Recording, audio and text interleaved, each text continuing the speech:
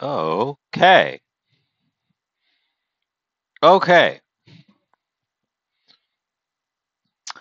Uh, Here we are again. New day. We'll see how this works.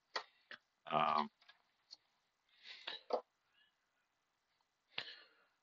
we're giving Thursday a chance because it's kind of like Tuesday, but later in the week. Um, so here we're giving it a chance.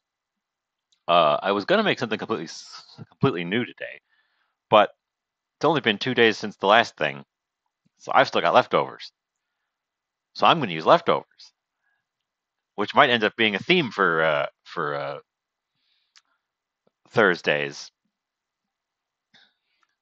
See what we can do with whatever is left from the fun on Tuesday, or prep something on Tuesday and then carry it through to Thursday and finish it up. That might be fun too. Um, the key ingredient I'm working with here is the leftover bison ribeye steak, which I haven't done anything with since the salad on Tuesday.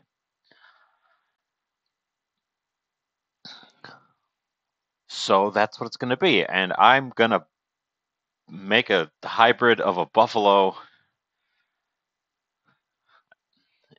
It sounded like a pun in my head, and I don't know that it sounds like a pun when I say it out loud, but I'm making a Philly cheesesteak sandwich and also a buffalo sandwich, but with bison, so it's a buffalo.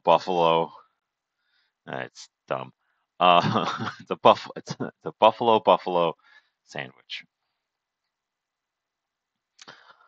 And I'm gonna make my own buffalo sauce because I don't have any buffalo sauce, but I've got some spicy stuff and I've got some butter and I've got some vinegar and I've got all the parts.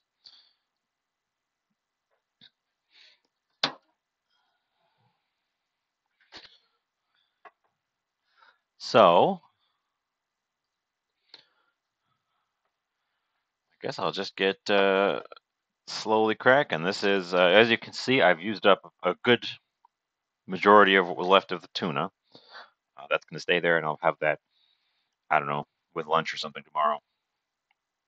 Here's our bison steak, uh, which hasn't even been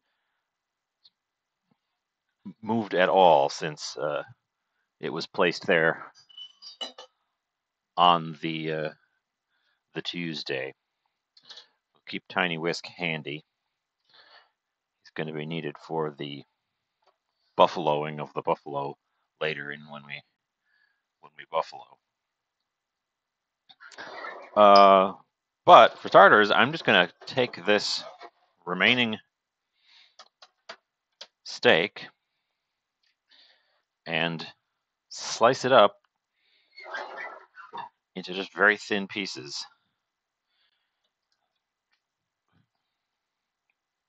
Because we're going to want pretty thin little slices for my future plans. I'm going to add more heat to it as well. I know it's actually came out, except for these funny bits on the ends, came out quite pretty good. So,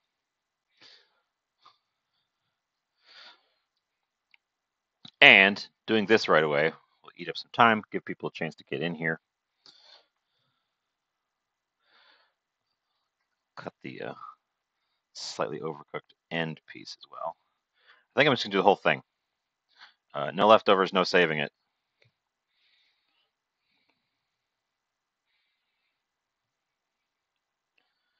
it's already well salted and seasoned from Tuesday.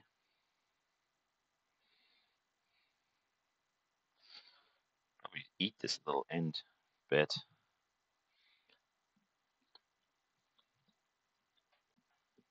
It's not quite as nice cold, but we'll fix that.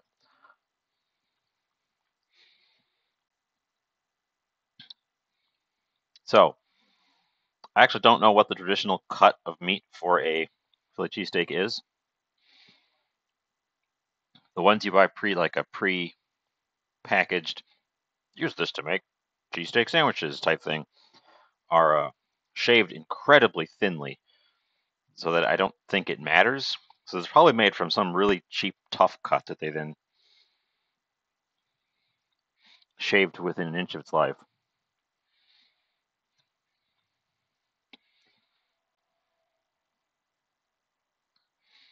Which I imagine means that any cut could work. Just cut it thinly. There's a little tendon on the end there that even my super sharp knife doesn't seem to want to go to. So I'll just take that off.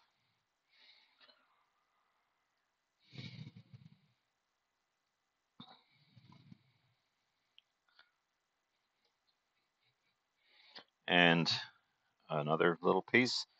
I guess I'm going to end up trimming all of these once I've got them sliced, just because I don't want these little gnarly bits in my finished sandwich. And they're pretty visible because they're bright white.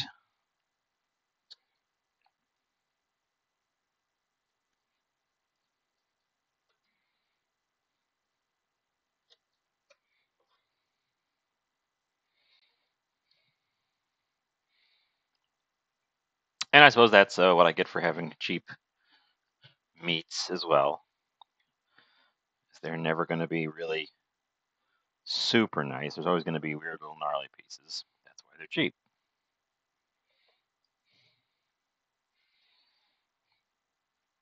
So let's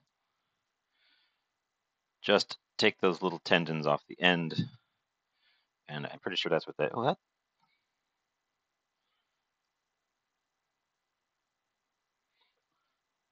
Eh.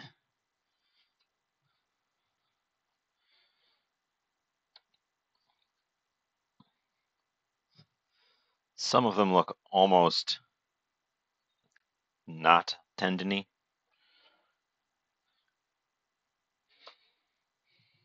I know from biting into it when I made it initially that they're pretty. This thing that's running along the edge here is pretty tough. It's not a fat cap. It's definitely a piece of connective tissue that doesn't want to cook down. Probably would soften up if I cooked it for ages and ages, but that would ruin the rest of it. So off it goes.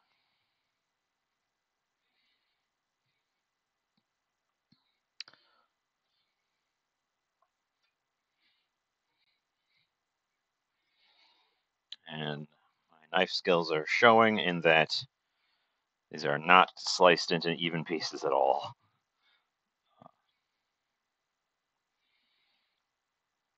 Get that. Are you tough? You are. It makes a little crunch when I try to slice through it.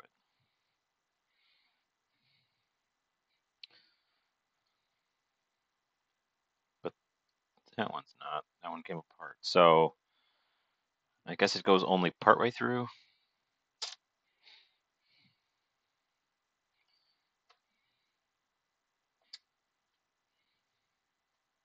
Eh. It's all going to get sort of smashed together later, anyways. So they don't have to be perfect. Steak has already been through its nice plating as slices. Now we're using up leftovers, which is by its very nature a little bit of a coarser treatment. But I don't want to lose any of this nice meat. So we have some little end pieces mixed in with our big middle pieces. Some of these ones at the end here were quite gnarly. There's more gnarl than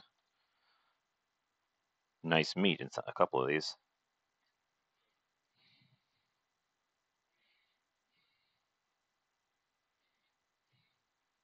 Especially that right there. Ugh. Ugh.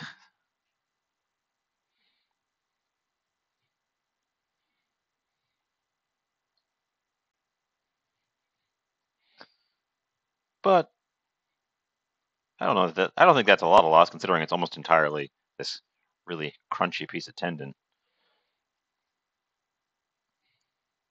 And considering this is our second meal made from the same piece, so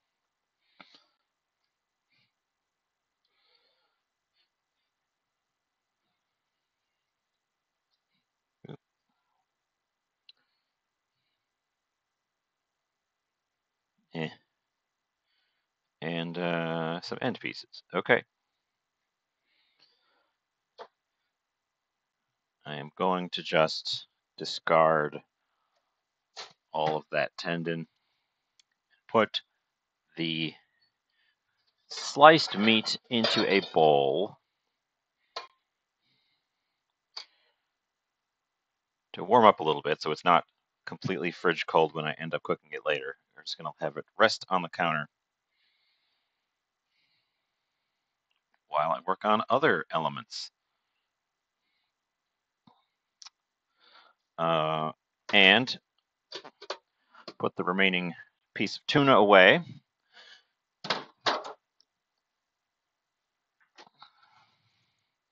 Our main event today is actually going to be making my own sauce.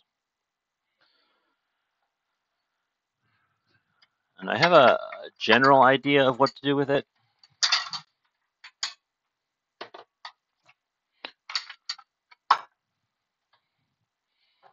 I'm going to start with some hot peppers from the big tube of hot peppers.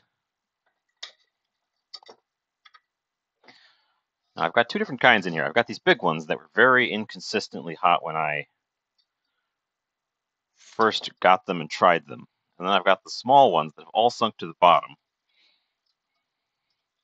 that are very consistently hot, spicy peppers. So I think I'm going to dig down to make sure I get a couple of these guys. These smaller, skinnier ones. And we're going to use our seeds and everything. I've also got a jalapeno over here. It's also kind of dried up. This was a nice green jalapeno when I bought it, and then I kind of forgot about it, and it shriveled up. It's not hard. It's not grindable like the small peppers are. So probably going to use that up and just figure out what to do with it.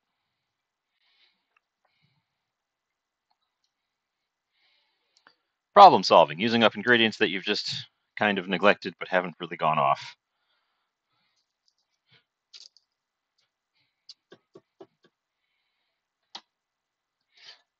Now, hot peppers are a little bit plasticky on the outside, and when you're grinding something that really resists the grind, I like to add some salt. Salt acts as an abrasive to help you really get in with the stuff. Because I want this to be ground pretty finely, actually.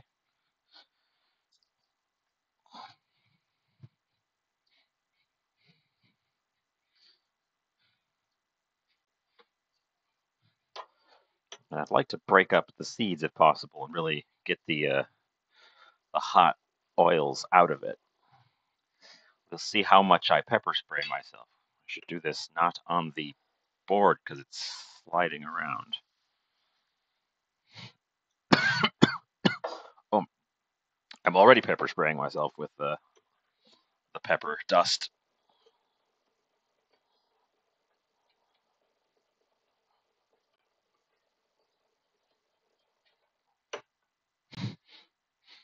Oh my god. Oh my god. Oh my god, it's hot. It's hot in my nose. Wow. That went fast.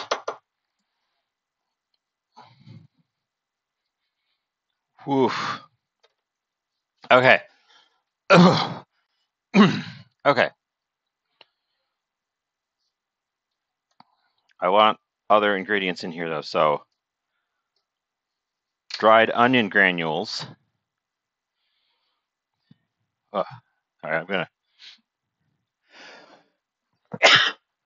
Oh, definitely went hard with that pepper.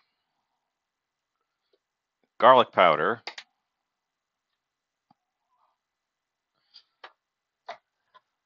black pepper.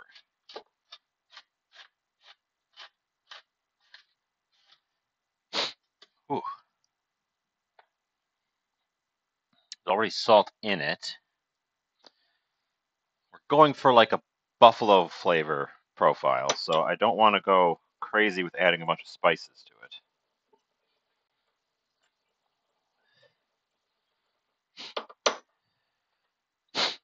Ooh. It gets in your nose though. Wow, it's got a punch. Let's see. I want the small pan. Oh. Oh my god. This keeps up. I'm going to be sneezing all day from the pepper. Let's see. The small pan is in the sink right now. So let's do it in the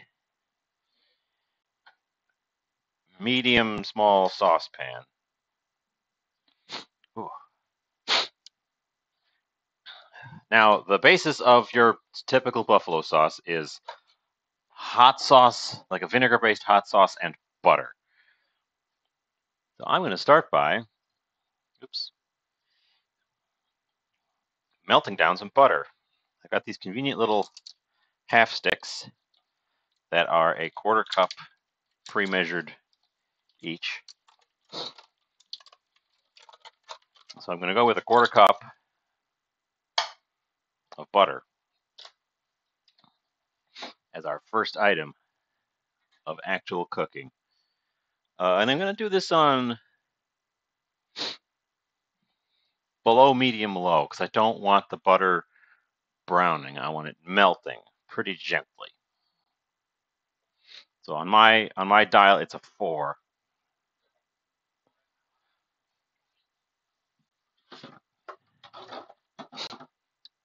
Ugh. All right, I'm going to mute myself for a second to blow my nose.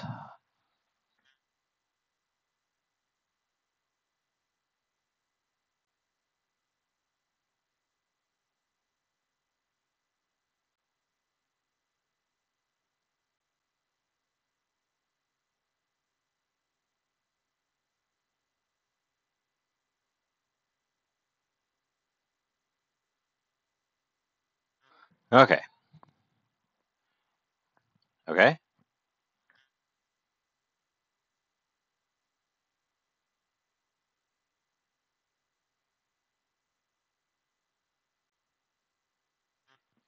There it is. Okay. I couldn't see my sound clicking on.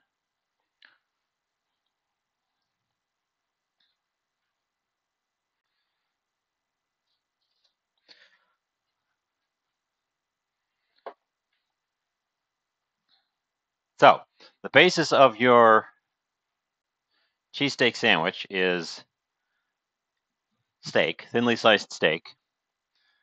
I'm going to be using a sliced cheese that I've already got on hand, which is some Swiss. So we're going to end up having to probably melt it under the griddle to get it to melt properly because I don't have any of that soft, like American-y melting cheese on hand. I've got some brie. We could try to make a cheese blend. I could try to make a cheese blend.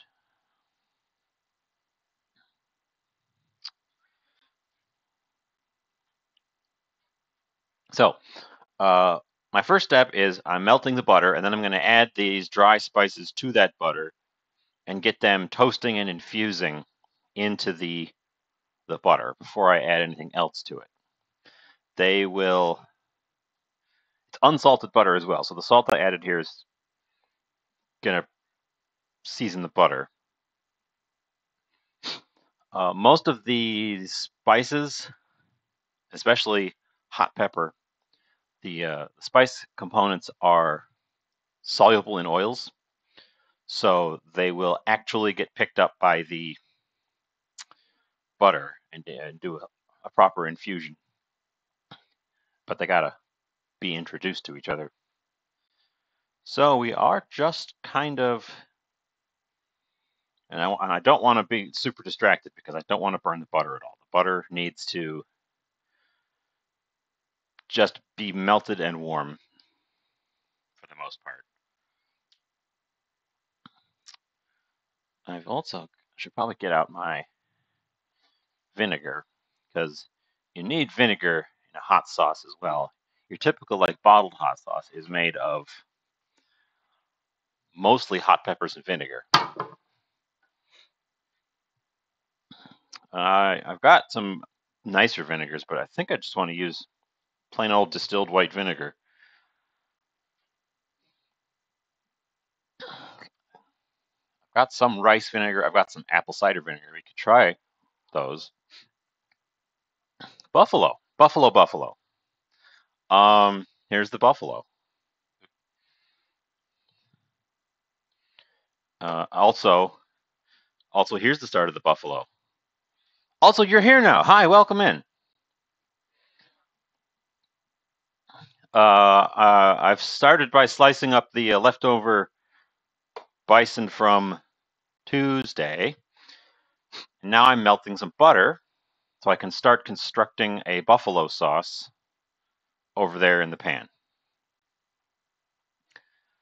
So I'm slowly melting some butter over medium-low heat, and I've got a spice blend here of these red chilies.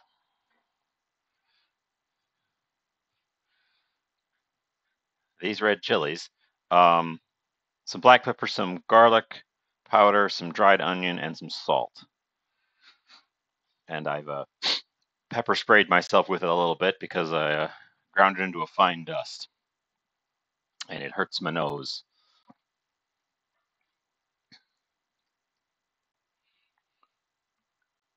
And I'm just gently melting the butter because I don't want to brown or burn the butter. I just want it to get all nice and melty, and then I'm going to add these spices to it. And do a nice sort of gentle infusion. The plan is pretty straightforward, actually. I'm trying to use up leftovers. I'm trying to use up some things that I've got sitting around. I've got this this bell pepper. Switch between all these cameras. I got this bell pepper. It's going a little bit wrinkly, so I want to use it up. So we're going to use that whole thing.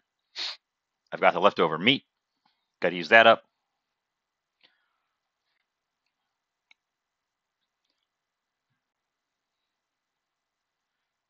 And I'm still brainstorming add-ons. I've got a main idea that's going to take a good amount of the time. So, but I'm kind of sniffly because of the pepper in my nose.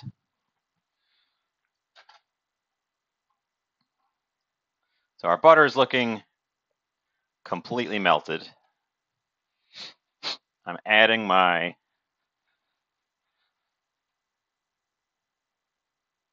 spices.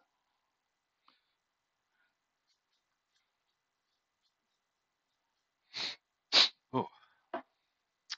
Well, a Philly cheesesteak sandwich has sauteed peppers and onions on it, so that's the vegetables I've got planned.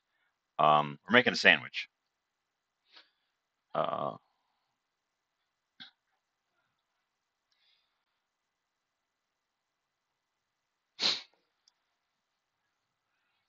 I need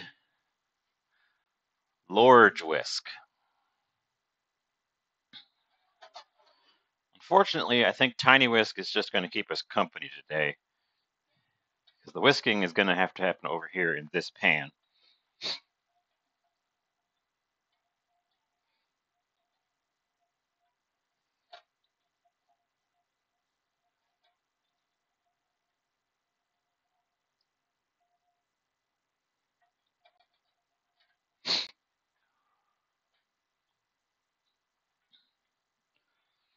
So yeah, that's the plan. I'm going to be making a buffalo cheesesteak sandwich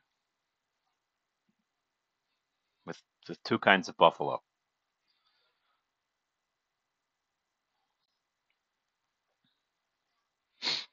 Um, I should have known I was going to get my nose all snoofy, and I didn't plan for it at all.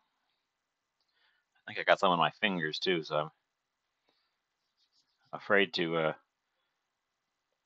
touch my face with my fingers.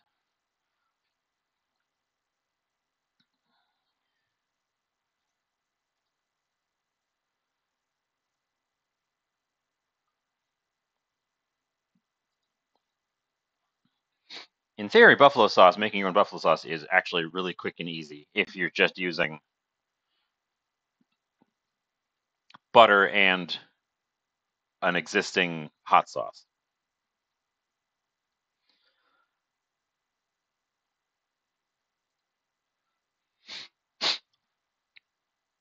Because then it's just a mix together. You don't even need to heat it, actually. You just need to melt the butter.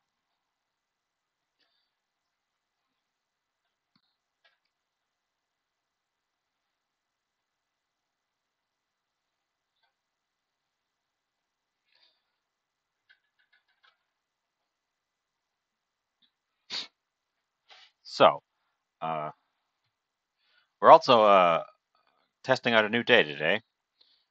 I've swapped Fridays to Thursdays because I feel like people don't show up on Friday, but now I've got to wait for people to rediscover me on Thursdays. So I also have been looking at my analytics. You're here nice and early, but I seem to be peaking around 5:30. So, and then I wrap up about an hour later. I've just added a half of a quarter cup of vinegar,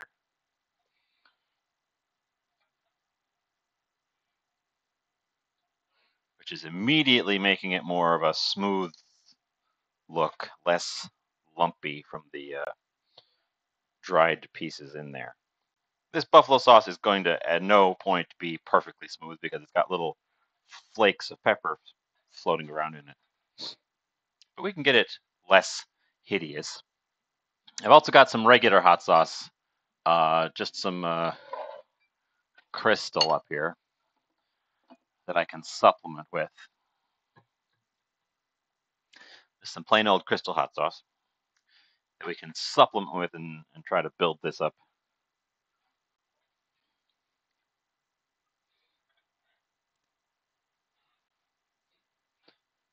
So yeah. Uh,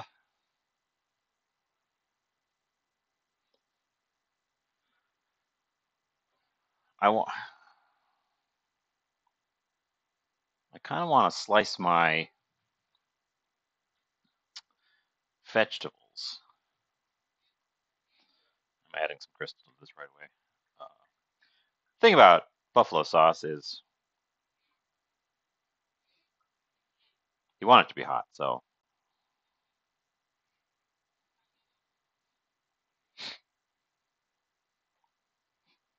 why hold back?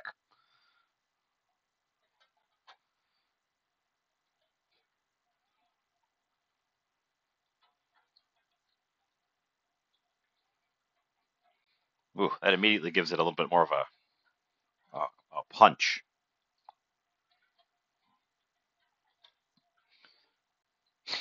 I also want it to emulsify a little bit, so it's because it keeps trying to re-separate. So think of what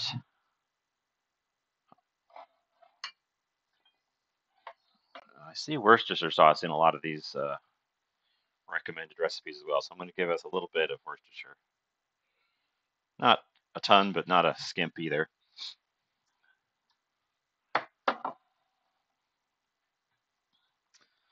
I've also got more butter if we need more butter. just, I wonder if a little bit of cornstarch would be what I'm thinking of. Something to just kind of pull it together a little bit.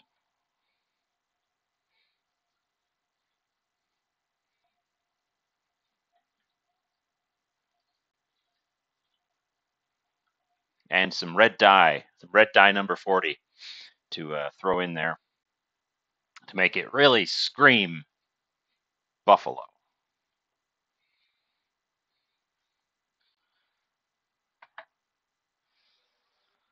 Um, what do you like in your buffalo sauce?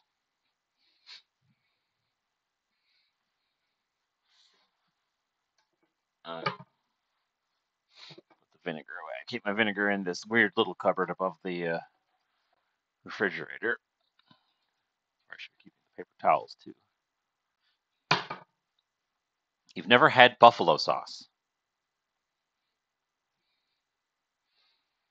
Well,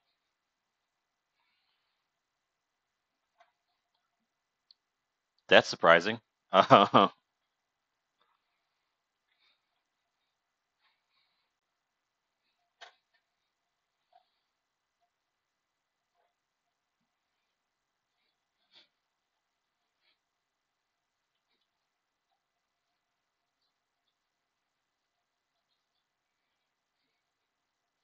I've never made my own buffalo sauce,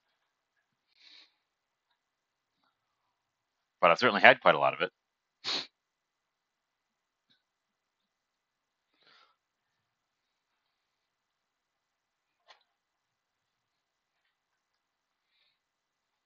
Um,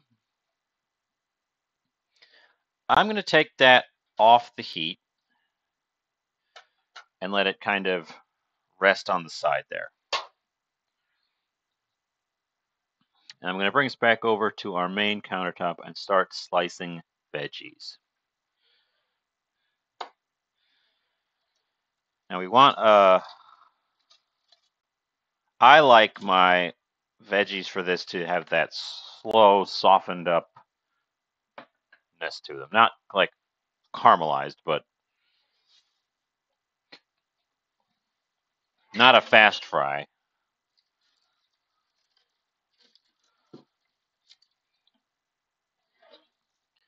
A bit of a slower treatment, so they're nicely softened up. Pick out an appropriately sized onion.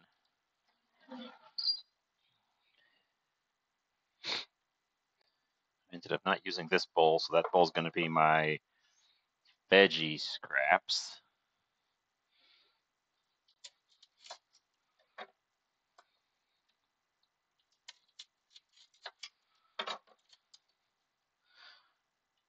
So to get the consistency I'm looking for, I need to slice my onions and my pepper quite thinly and cook them on medium-low heat as well. This would be the kind of thing you would do like on the griddle with the meat, and they'd get real steamy.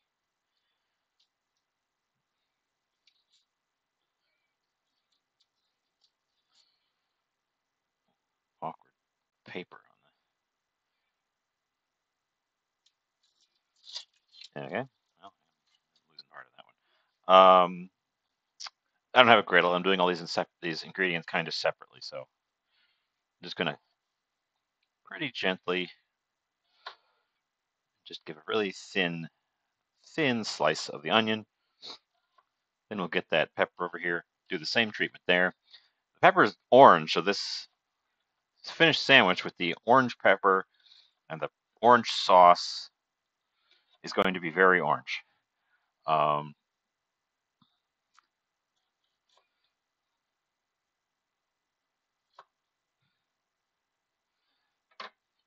So maybe I should come up with something green just to give it a contrast, a pop.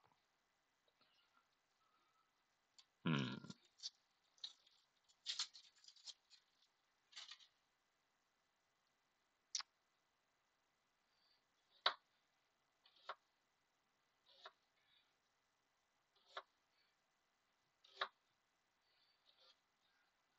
gonna need a bowl to catch these guys in as well. So we will get that. I got a new mixing bowl, by the way. It's this is the one I had before. These are the previous ones I had before that I use all the time, and I've got a one that's about half the size, a little baby mixing bowl. It has thus far not been used for anything, but I'm sure a time will come when the little baby size is exactly what I need for something. I've also got a new cast iron pan. I found a really large one that is in good shape. I just need to clean it, so we haven't got that far yet with it. It's in the other room.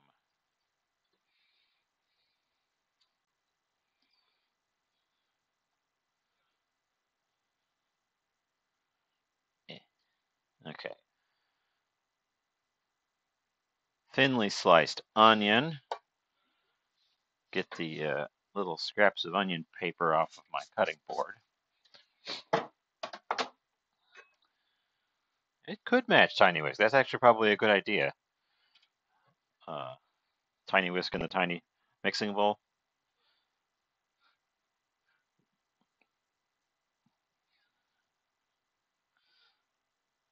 This pepper. I think this pepper might have a baby pepper inside of it, because I'm bumping into something as I try to cut around it like a pumpkin. Oh, no, it just has a really thick ribs. It's got, wow, 6 ribs? I've never seen a bell pepper with that many ribs in it. It's usually 3 or 4. Huh. I did get one not too long ago that only had 2. That was also unusual. I'm getting some mutant bell peppers. It's gone wrinkly because it's kind of dried out. But nothing wrong with it. It just makes it a little bit resistant to cutting because it kind of flexes, kind of squishes, rather than staying nice and crisp against the knife.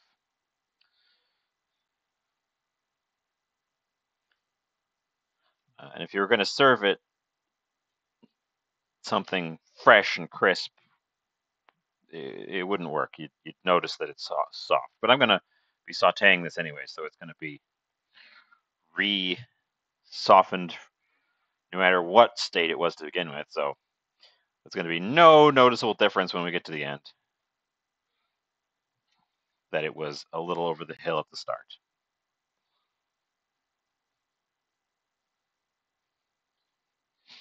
A little flower bud out to the middle there.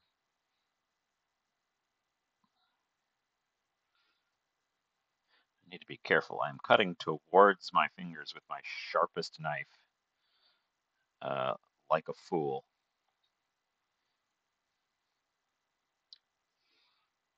I should be cutting away from my fingers so that if I slip, I don't violate terms of service by spurting blood all over the place.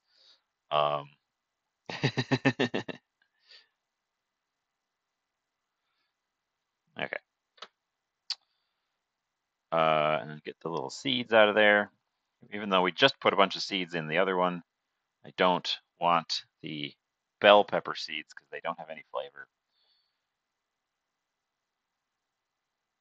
at all. And I want this to be sliced pretty thinly as well. So I'm going to attempt to replicate the thinness of the onion slices. I wonder if I should do it the other way.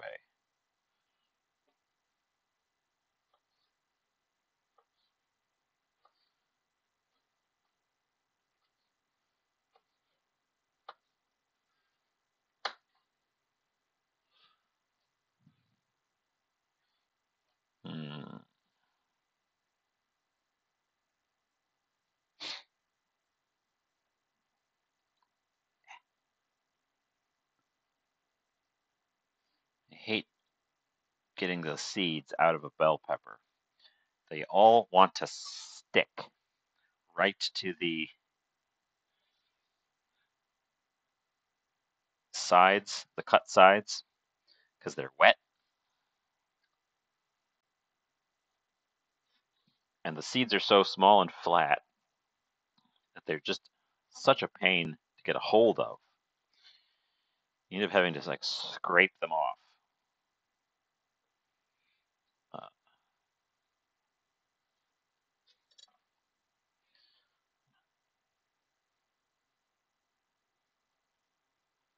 But I don't want them in there because they're these little hard, tasteless things that'll mess up my nice pieces of pepper.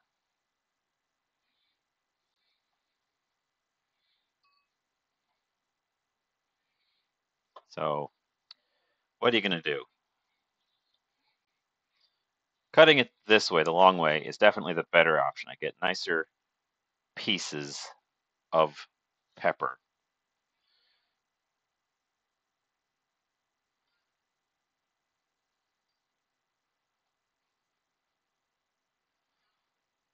Although it does feel a little more time consuming because I have to be more careful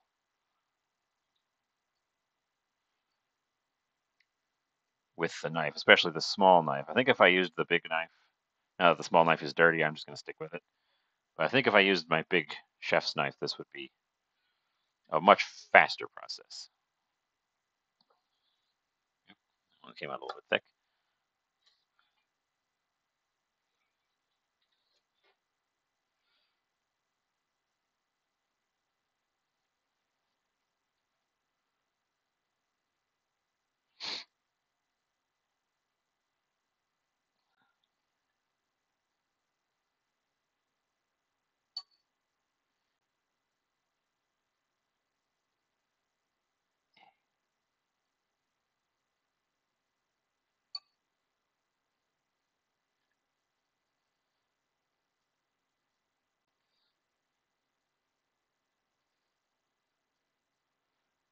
Oh boy, long periods of silence while I carefully pick seeds away from my bell peppers. That's sure engaging viewing. I sure hope somebody drops by right when I'm totally silent with my hands off the top of the screen. Oh, you can't even see. Ugh, you should have said something. Here I am, working away, cutting peppers, talking. The whole time the camera was pointed at my face, not even at the workspace. You couldn't see anything.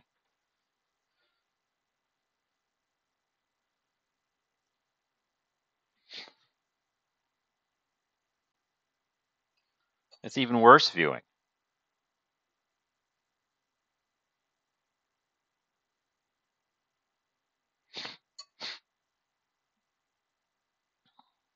Now we at least have a workspace. Ugh, that's like 20 minutes of me just chattering and leaning over from the side, pointing at things and talking about what I'm doing. Nobody can see it.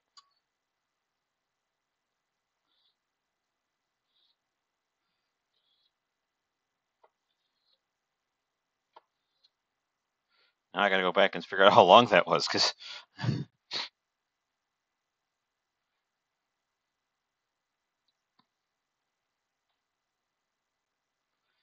well, I sliced up the pepper, but for the most of the time it was pointed at my face, not the worktop.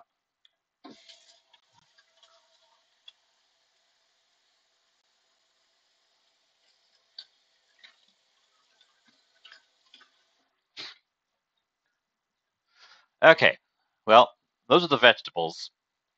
I've got more than I'm probably going to need, but that's fine. We're going to take us back to the stove. We're going to grab a pan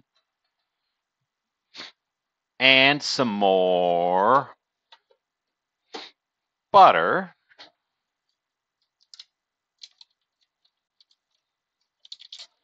And we will do a saute,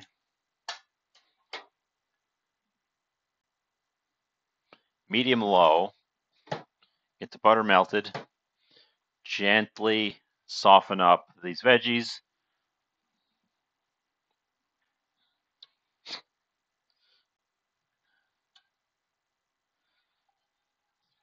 Take a peek at my my sauce.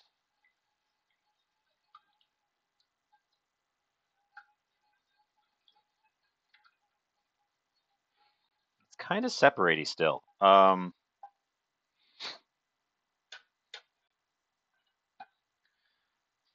I'm going to toss a little bit of cornstarch into my sauce, which we can move that to the front burner there so that you guys can see it. I'm just gonna put a little bit of starch in there to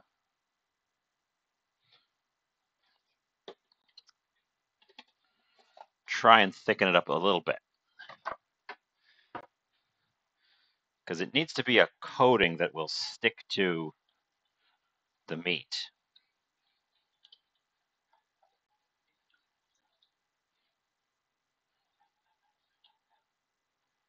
I should also probably taste it.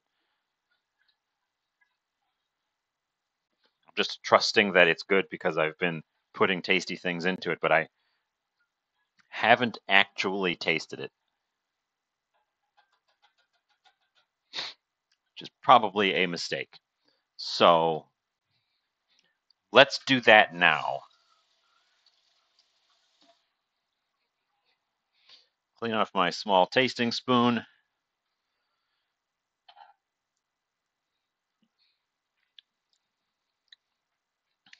Oh,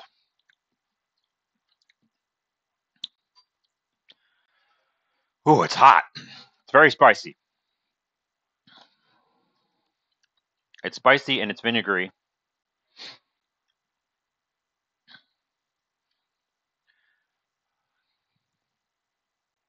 It's kind of harsh.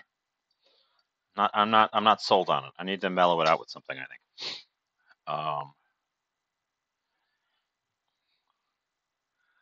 What else could go into? Where's my mouse? There it is.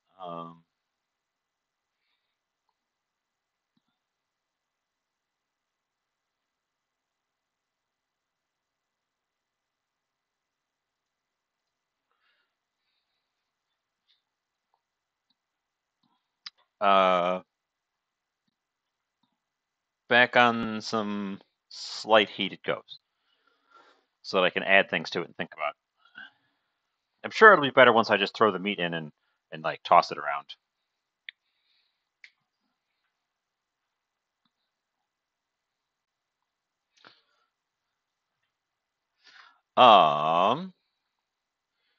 Time to think about what I've done with my life.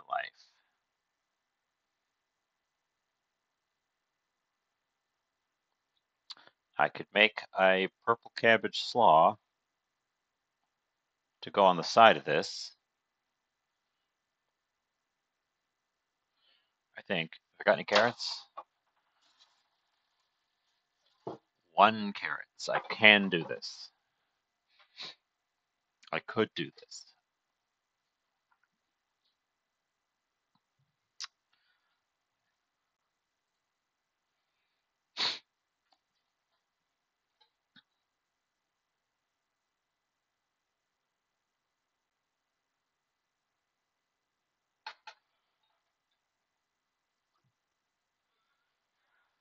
Oh.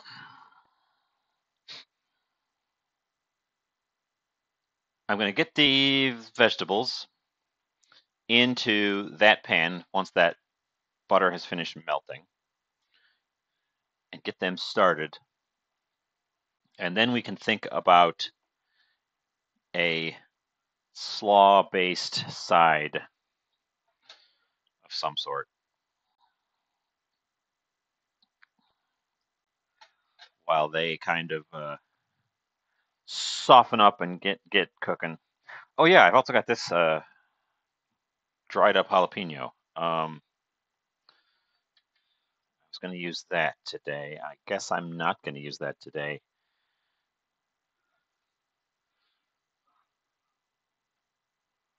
Because there's plenty of pepper.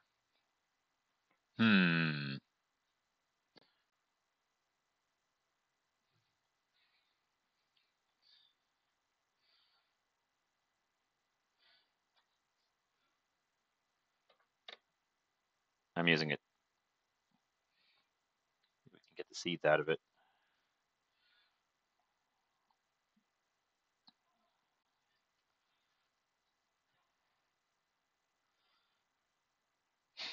So jalapeno peppers, if you didn't know, they're almost always sold green, but they'll turn red if you let them.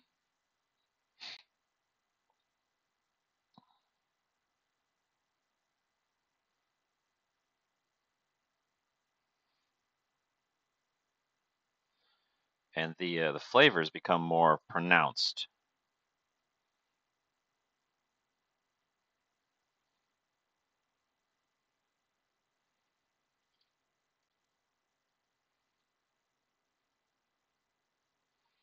Ooh, I'm really gonna have to wash my hands today. I'm just getting all up in the pepper with my fingernails.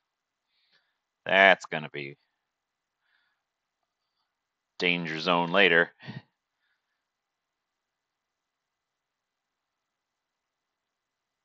I imagine that butter has melted behind me. And yes, it has. So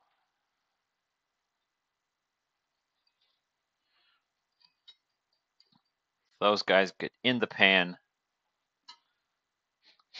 Get out a spatula. We start pushing them around.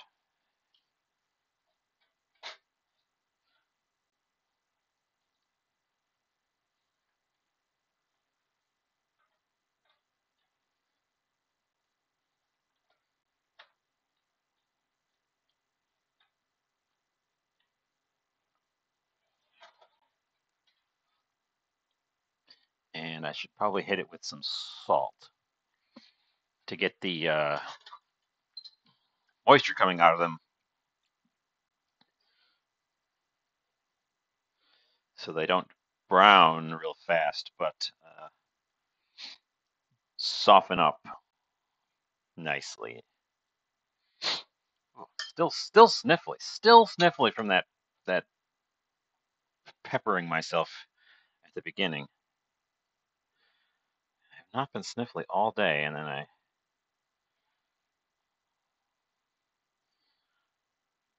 you inhale one hot pepper, and then it's all over. Who'da thunk?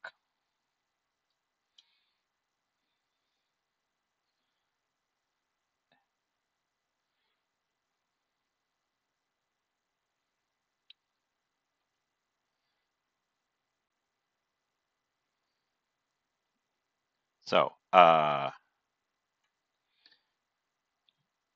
going to take my now de-seeded bright red jalapeno pepper. Get this down here because nothing is happening over there. You hot? You're just warm. Okay, yeah. I'm just going to thinly slice this and chuck it in with the onions and the bell pepper. It'll give us a little bit of color because it's red, a little bit more flavor, and a little bit of heat. We're making a spicy sandwich. There's no way to avoid the fact that I'm making a spicy sandwich.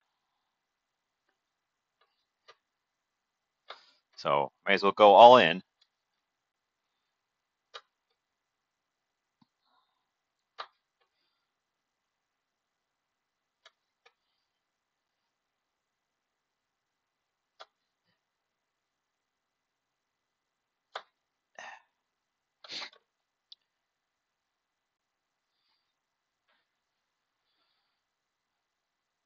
So our predominant colors are going to be red and orange and more orange and some brown.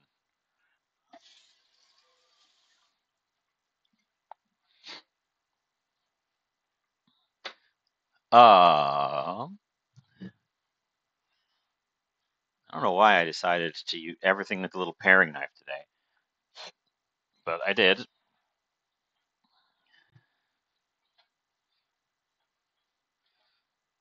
So the onions and peppers here are going to have to cook relatively slowly. As I've mentioned, I want them, we're not going for a caramelized, but we're going for in that sort of direction with it. Just not going to go all the way there. So they're going to soften up, the sweetness is going to come out, but we're not going for a lot of browning.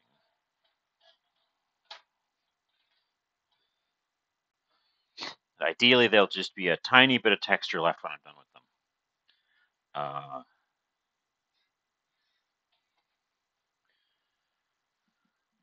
don't want to prep the bread until I'm ready to start constructing the sandwich, and I don't want to put the meat in the sauce until the last moment either, because I don't want to overcook the meat.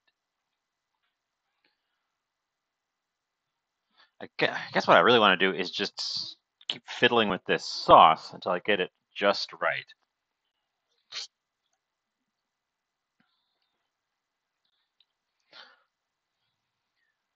So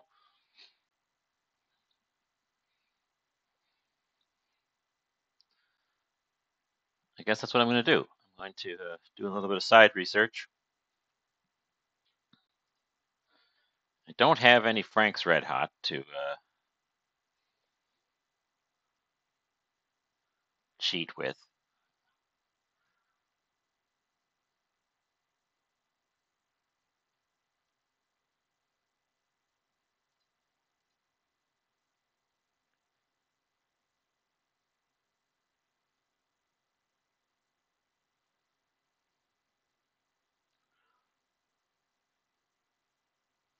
Let's see, they call for more sauce than butter. I could do that. There's substantially less of the actual crystal hot sauce in there than there is butter. And that might be what's causing it to not want to form nicely. So I will add another dose to it to try to get it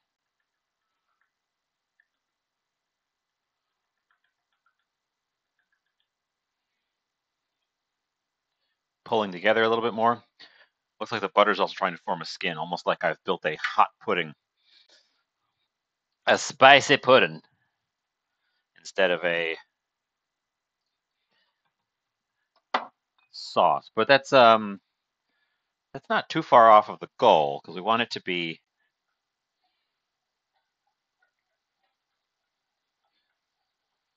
that sort of thick, creamy texture.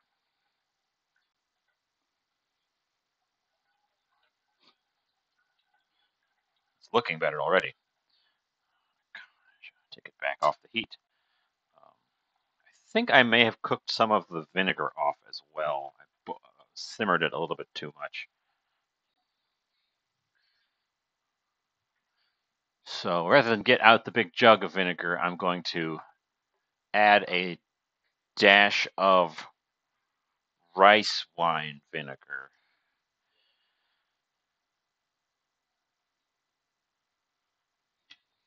To re-up the vinegariness,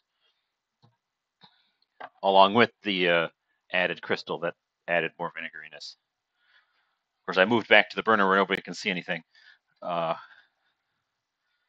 that guy's still on. I wanted that just to be on mega low. That's the texture I was looking for, though. It doesn't have like little pools of oil.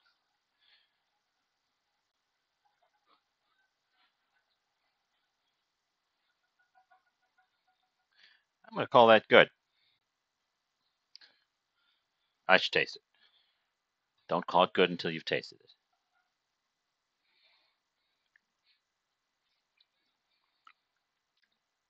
Oh, it's sharp.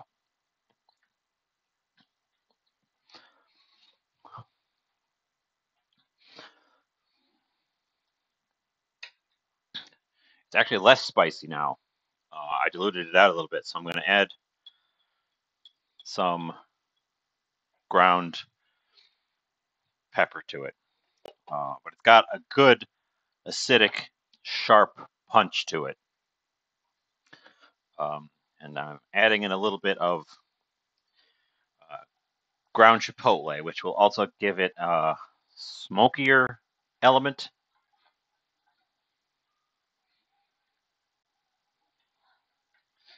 I definitely want a cooling, creamy side dish for this. So I think we're going to make that slaw.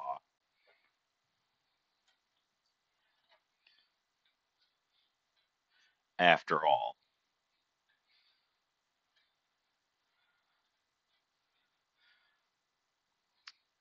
Which we've got plenty of time for because the peppers and onions here still need to soften up more. Thing is, I don't have green cabbage. Ideally, I would make a slaw with green cabbage, and it would give us a color contrast too. But all I've got is the purple cabbage, so we're making purple slaw. Get back over to the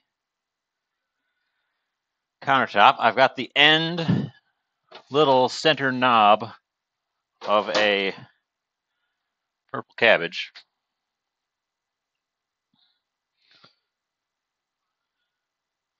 which is still probably more than I need for one serving of slaw. So I'm going to do what I always do and peel some leaves off instead of cutting into it. I have found that a head of cabbage keeps at least as long as I've ever seen. I've never had one go bad on me in the fridge. As long as I peel away the leaves instead of cutting into it. Once you cut into it and there's all those cut surfaces exposed, that's where it'll start going off. But if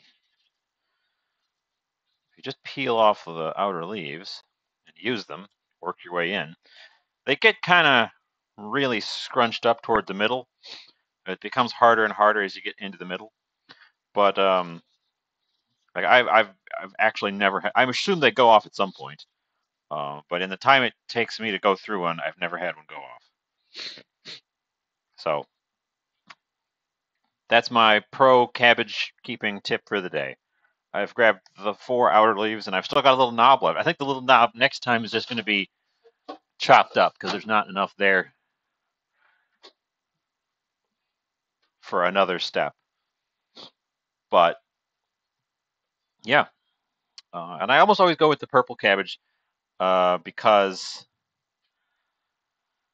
of the rule that darkly colored fruits and vegetables have a lot more nutrients in them, even though cabbage is snow white on the inside. I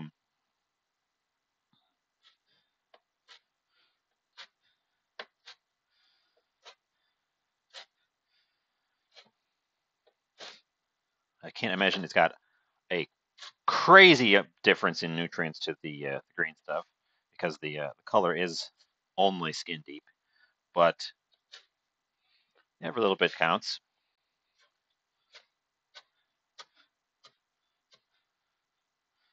And I don't know that it tastes any different. So, and it's got a very beautiful, striking appearance in a lot of dishes if you use the purple cabbage. And you can do fun chemistry experiments with it because the purple coloration in the cabbage is a acid-base indicator. It will turn a light cyan blue in alkaline conditions, and it'll turn, I think it turns orange when it's very, very acidic. Like way more acidic than you'd ever have it in food.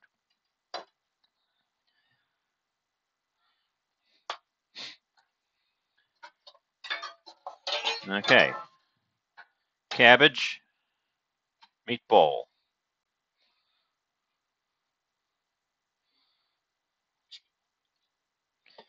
And then I'm going to need some carrot. I always like to put some little carrot in my slaw, and usually it's just cabbage and carrot are the only vegetables I put in. Way more cabbage than carrot, obviously. This is my last carrot, but I don't even need the whole thing, so.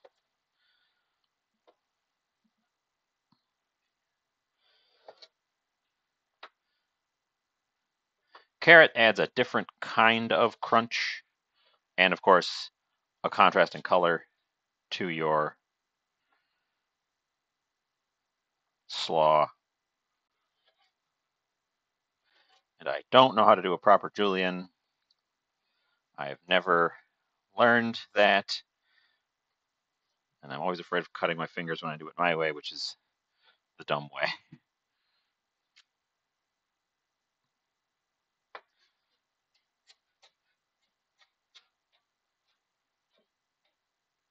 Come on. So I end up with little shards of carrot instead of a nice, neat julienne.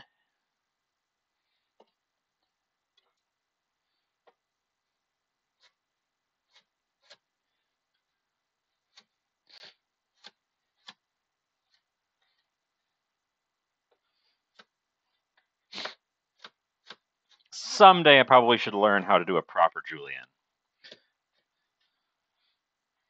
of something like a carrot. Carrot, I can do it with like a daikon, but it's because they're so large you can get a nice flat edge on them. Carrots are just kind of awkwardly small, and I end up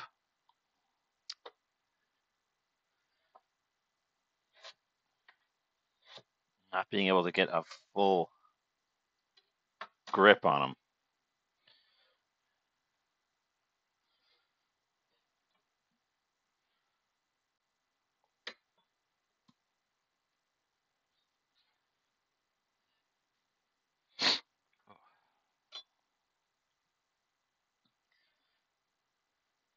My sniffly nose has me wondering when it's going to stop being sniffly, because I haven't smelled the pepper dust in quite a while now, but it's still making me sniffly.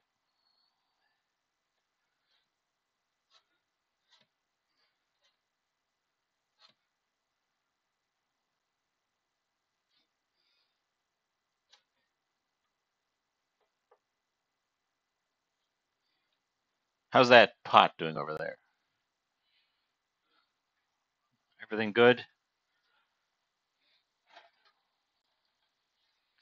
Our onions and bell peppers are very softened.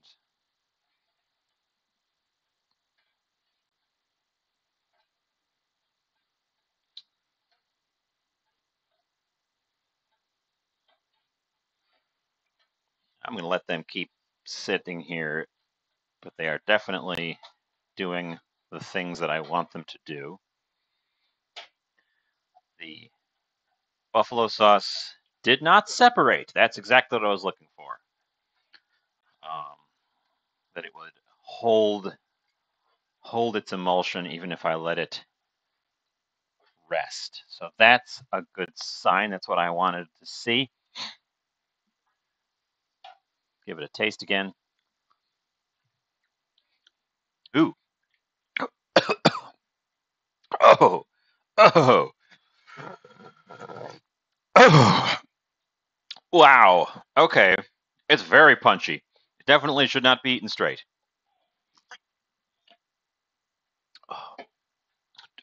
Don't take shots of buffalo sauce.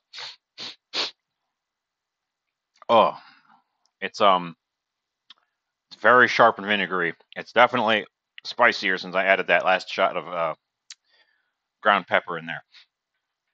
Oh, okay. I'm gonna let both of those guys keep doing what they're doing because they're fine. We're going to season up, finish the slaw. Oh, there's a pepper seed in there. Oops. thought I switched the camera. This camera. Dill.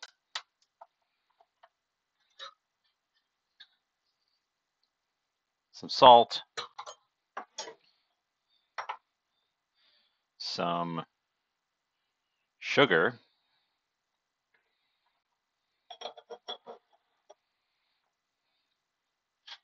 Some black pepper.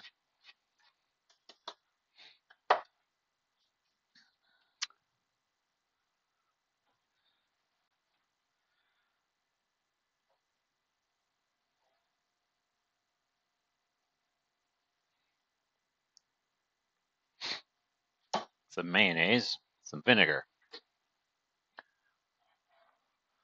We're going to use the cider vinegar for this one, if I can find it. It's in the back of my cupboard. I don't use it very often.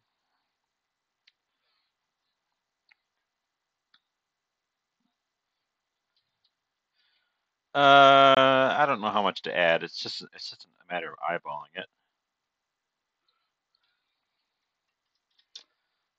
Don't add too much because you can't take it out. And some good big scoop of mayonnaise.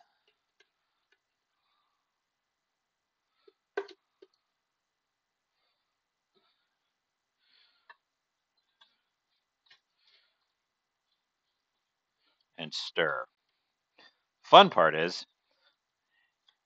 the sauce comes out pink when you're done with it because the vinegar leaches that color out of the red cabbage and it colorizes the sauce into this lovely pastel pink color.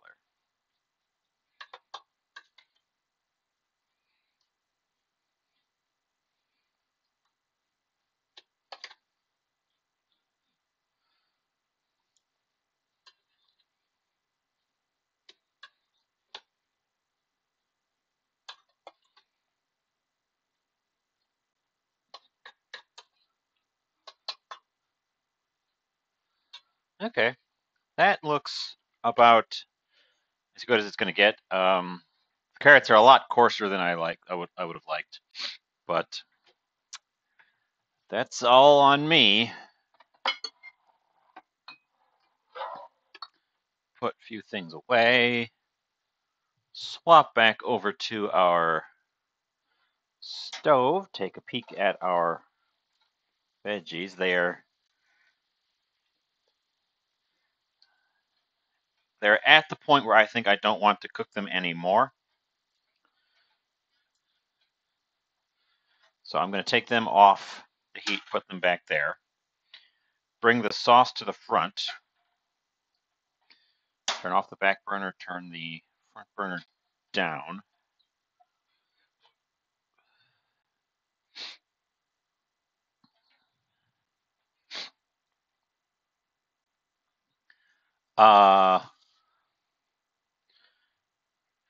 And then this was my plan from the start. I'm going to take my sliced up bison meat, throw it in my buffalo sauce, and we have created Buffalo.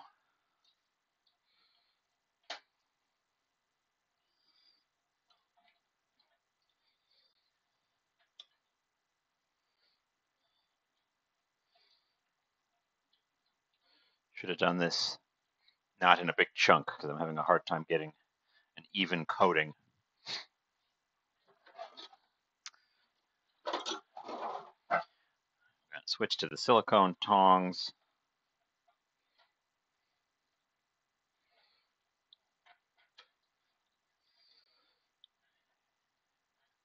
And we just need it to heat to warm the meat through and get it nice and smothered in the sauce.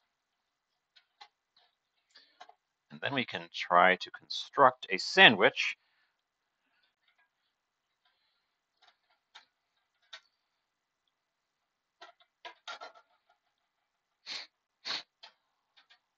Okay. We're transferring control back over to the countertop. Put that carrot there so I don't forget about it.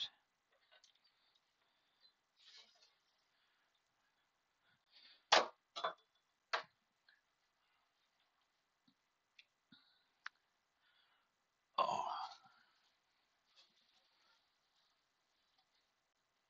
I need to come up with longer ideas. This one's going to be even shorter than the one on Tuesday.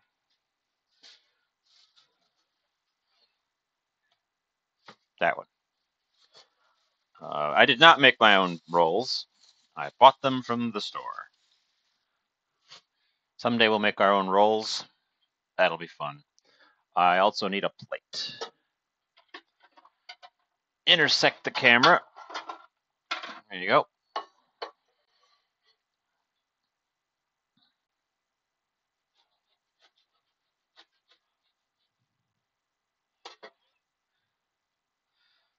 Split our sandwich open. I'm going to do that thing where you pull the middle out to give us a little bit more room for stuff. And I'm just going to sort of wad that little middle piece up and eat it.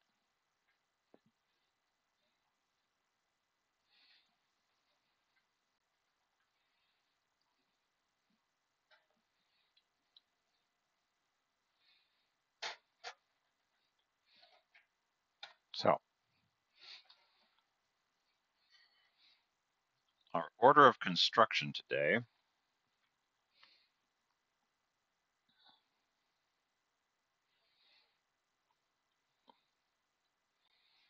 We're creating a bed of the peppers and onions.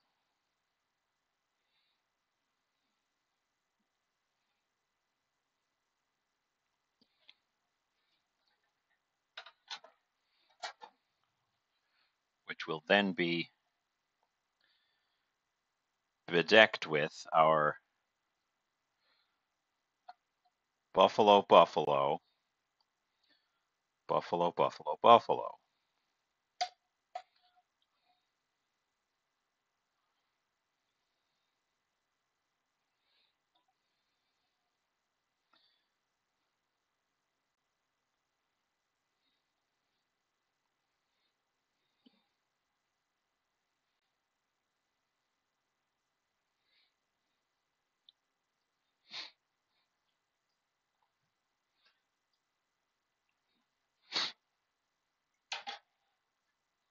Let's see, that burner needs to be off.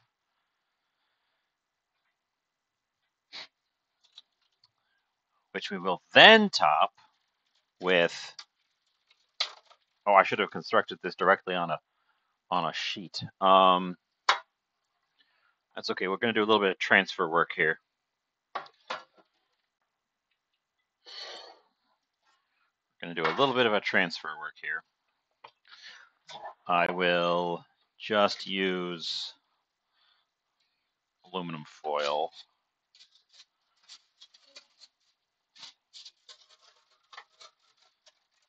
Come on. Come on. Box of aluminum foil.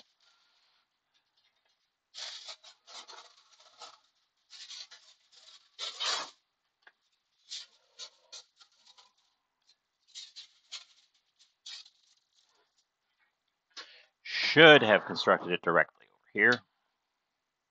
Transferred it afterwards. Put you there.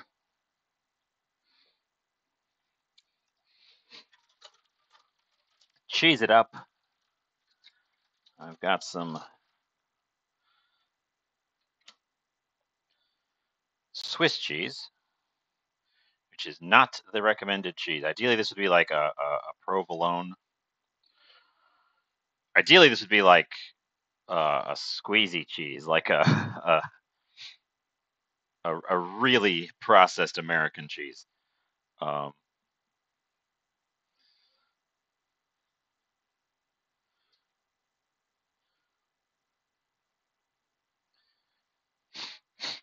But we are going to be putting it directly under the broiler.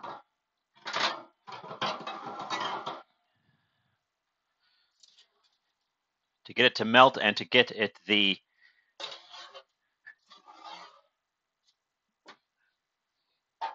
slightly toasty bun.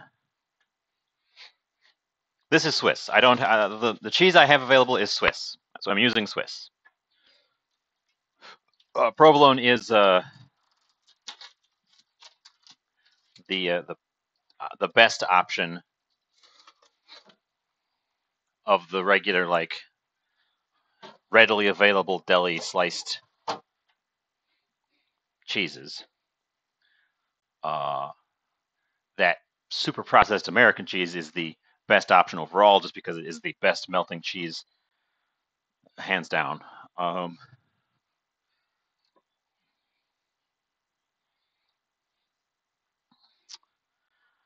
So we need to be careful, because sitting under the broiler, we can easily burn stuff. And I expect the part of the bun that's sticking up to go kind of crispy on the edge as well. Hopefully the cheese melts before it does. So we can switch over here, because it's going to come out and go on right there when it comes out. I should get my pot holder ready, because it's going to be hot. I should get my drippy parts out of the way as well.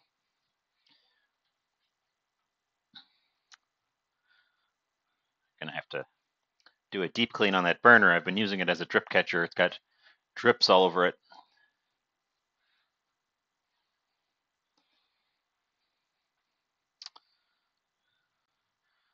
Well, I mean, that's part of the point, is to make you hungry, make you want to jump in, join along, make it yourself.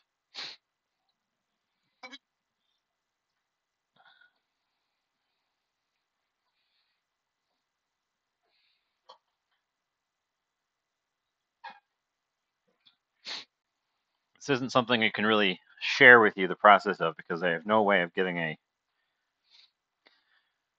camera view to point into the oven like that. So I just have to stand around and peek at it, and then you'll get to see the finished results when I pull it out, and not a moment sooner. This is gonna be a messy sandwich too.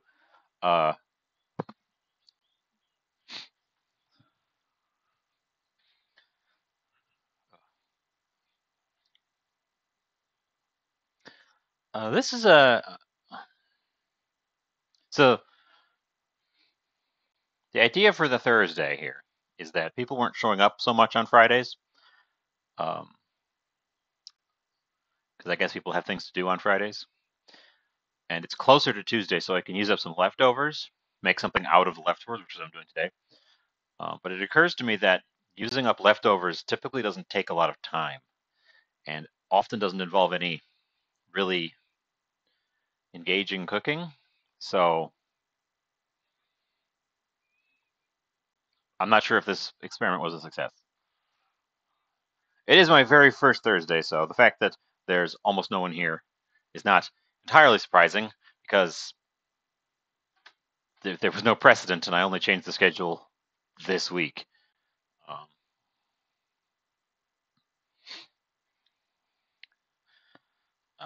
Changing the schedule, no doubt, throws off the few regular viewers I do have.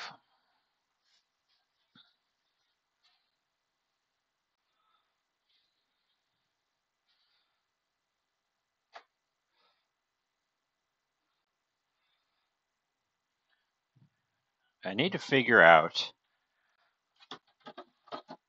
if I want this channel to grow. I'm going to need to figure out something else to do, because I don't think I can handle more than 2 cooking shows a week.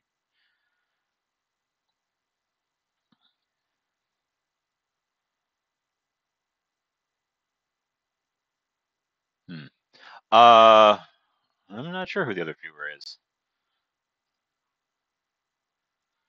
There are a couple of bots here. I recognize their names.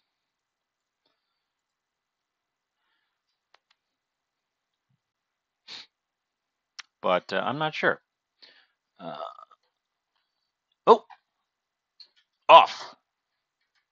Out! Oh, there you go. Perfect timing. Got a teeny bit distracted, but damn, caught it just in time. Let's get that constructed or plated neatly over here. Let's see, I need another hot pad. I don't burn my countertop. Get this guy over here.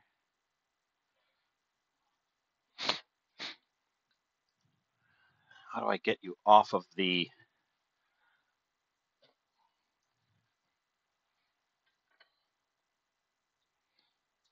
without burning myself?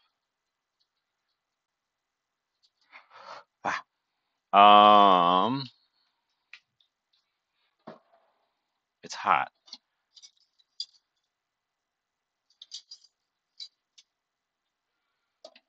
The issue is that it's hot, which was what I was going for.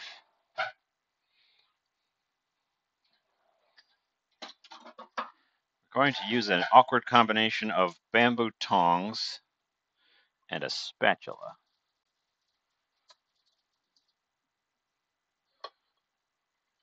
Aha! Perfect.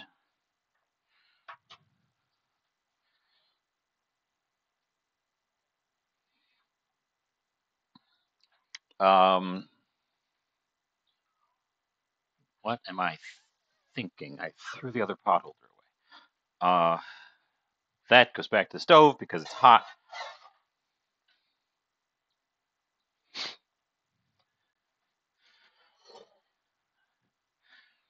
We will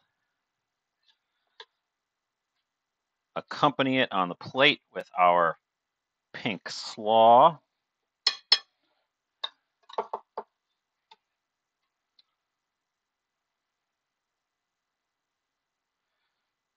Which hopefully doesn't form too much of a puddle. And that, I think, is our plated buffalo Philly cheesesteak sandwich with pink slaw. It sure looks great. I need to take some pictures of this. Let me grab my camera, take some pictures of it before I rip into it.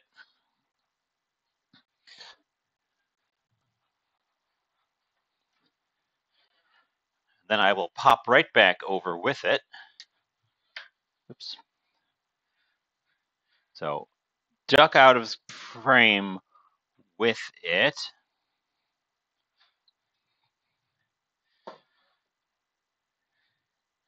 Get some nice glamour shots over here. Then I will bring it right back.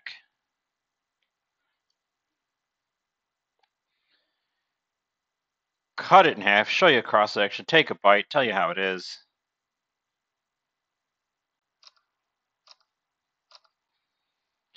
I imagine it's going to be spicy. I guess we're going to find out together. The cheese melted just right. The edges of the bun, very toasty.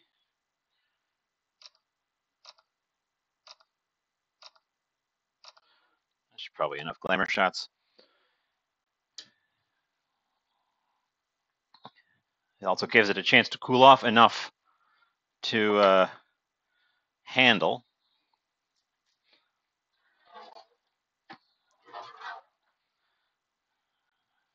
My slaw juices drifting towards my bun. So we've sort of folded in half and tuck to keep all the stuff in there.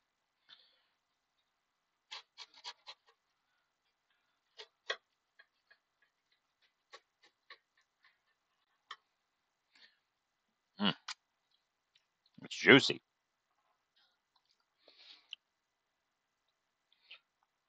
Oh, look at that sandwich.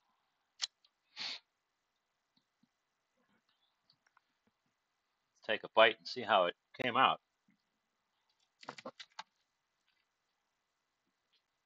Hmm.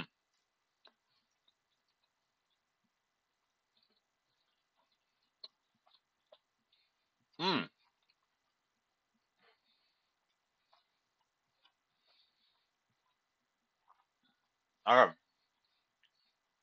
It's not as spicy as I had feared when I tasted the sauce by itself, which is good because that was too spicy. But with all the rest of this, it's hitting that perfect buffalo. I'm sorry, I moved my mic. It's hitting that buffalo wing sauce level, like good. It's very juicy, dripping all over my hands.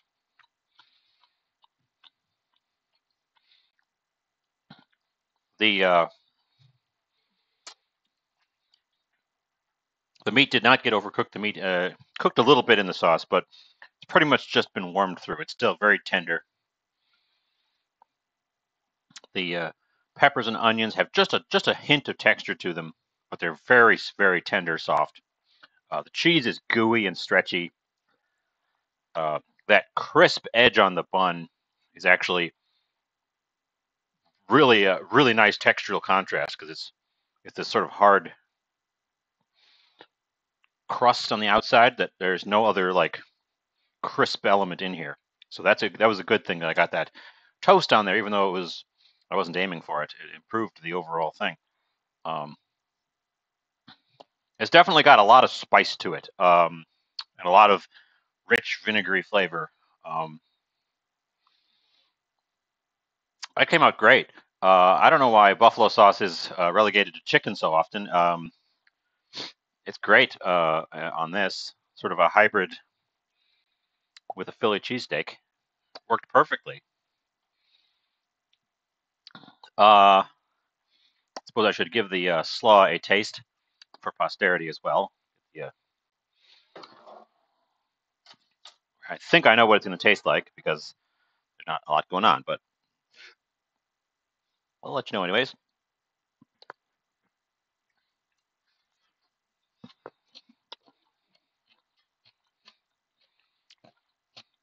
Mm.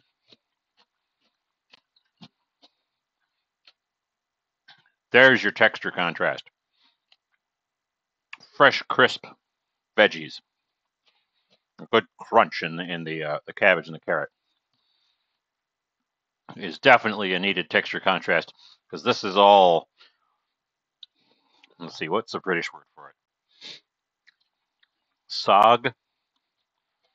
Stodge. This is a gooey sandwich, so having a crisp. We're getting a little bit of a puddle from the slaw sauce, but having a crisp vegetable that's a little bit creamy. It's got a bright flavor to it. Good compliment. Probably also could do a pickle on the side if you didn't want the slaw. Serve a similar purpose. My slaw is always a bit more acidic than like a packaged slaw, so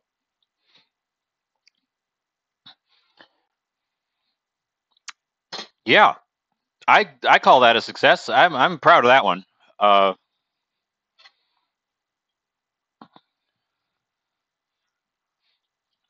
I got to use up that meat without just like chucking it on top of something or eating it straight and cold, which is great.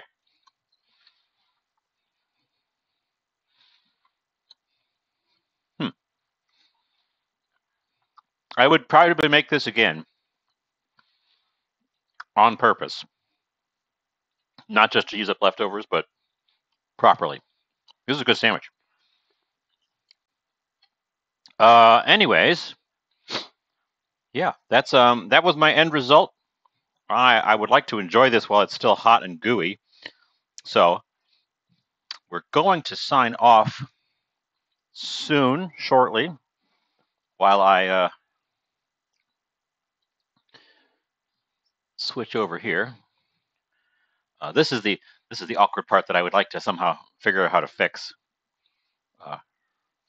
Transition the cooking stream into a short eating thing where I can chit chat while I have dinner, but I don't have a way to do that without unplugging everything and interrupting everything. So we're going to do what I usually do, and I'm going to raid on to a channel. On Tuesday, I got a recommendation to raid to a new channel, which turned out to be great. Oh, Chemical. Hi, Chemical. I was just wrapping up. Did you see the thing here? There'll be nice pictures of it posted, but it's a quite the thing. It's a buffalo cheesesteak sandwich. So it's leftover bison meat from Tuesday. I made my own hot buffalo sauce, tossed the bison meat in the warm buffalo sauce, and then it's got really soft sauteed bell peppers and onions, Swiss cheese, toasted the whole thing. So yes, 2 buffaloes. Buffalo the animal and buffalo the sauce. I was thinking, I've noticed looking at my analytics, as long as you're here, as long as we're talking about this, I was thinking maybe I should start a little bit later, because almost nobody is here for the beginning part, and I peak a little bit later, and I think it might be easier for people to find it if I went just like started a little bit later.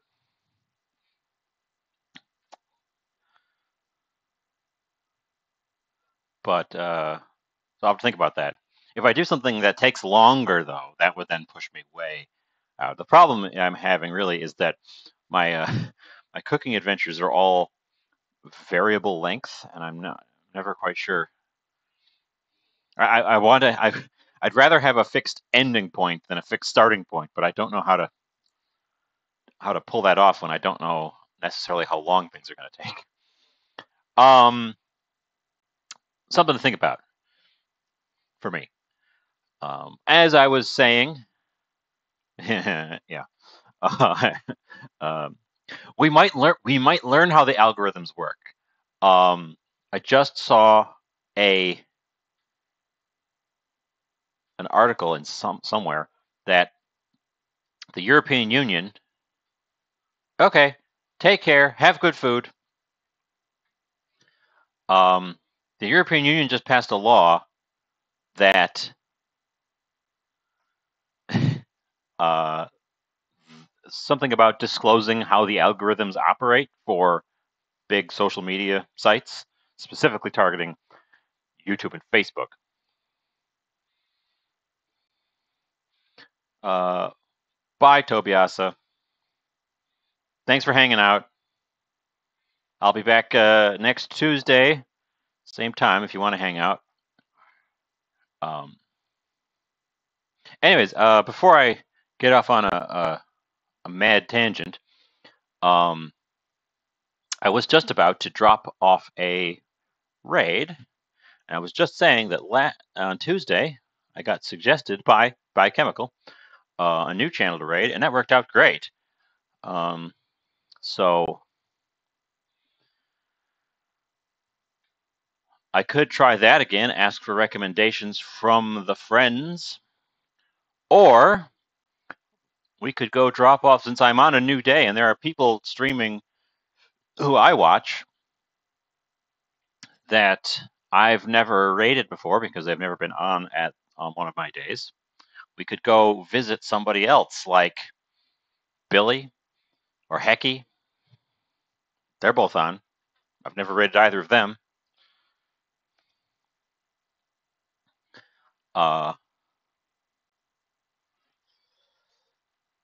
What are they playing? Hecky's playing Outer Wilds. Billy's playing No Man's Sky. And Sal is still just chatting. And none of my other follows.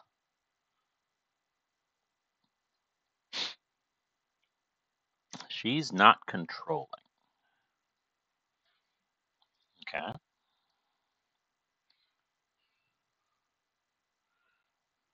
see what that one looks like.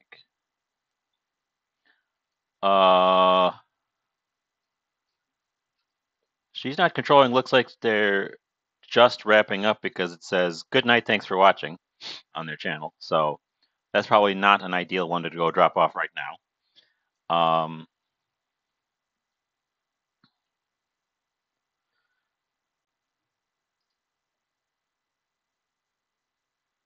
And yeah, officially offline. Okay.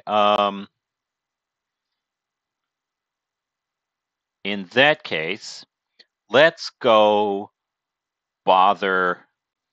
I don't really want to watch No Man's Sky. Let's go bother Hecky.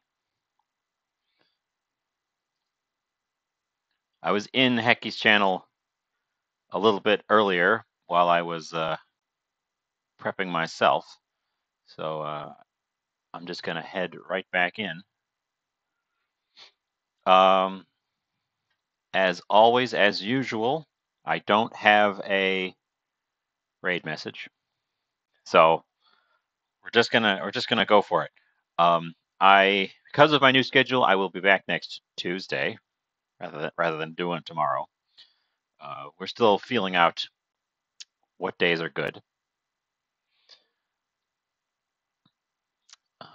And I've got a bunch of ideas for big projects, and I gotta just pull the trigger on one of them rather than all these last minute ideas that I keep doing. The last minute ideas, raid. That's a good one.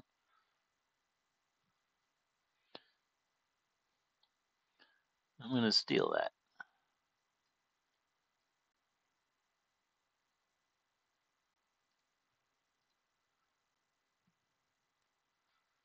I have BTTV. I haven't chosen any emotes. I haven't really done any of the back end stuff. I just copied what you had there. What was I saying? Tuesday. Pull the trigger on a big project. See you then.